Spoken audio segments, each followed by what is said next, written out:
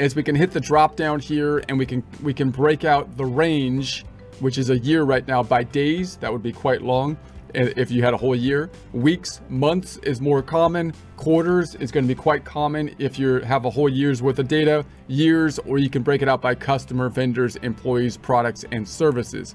So let's start with the quarters. If we break this one out by quarter and run it, now we didn't have any activity in the first couple quarters, but you can see the idea here. Now we've got the activity for the last couple quarters and the total. Now note, it gives you a total column because the income statement is a timing statement, has a beginning and an end. We're seeing how far we went in a particular time. This is different than the balance sheet, you'll recall. Let's just check that out for reference's sake.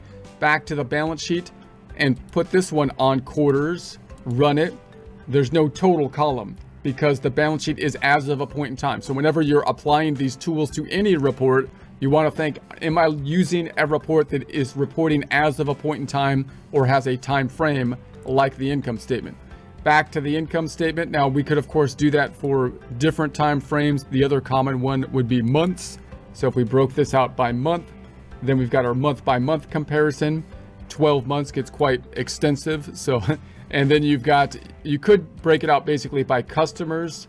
So that's a little bit, less usual. So now you've got your columns up top, breaking out the information by customer.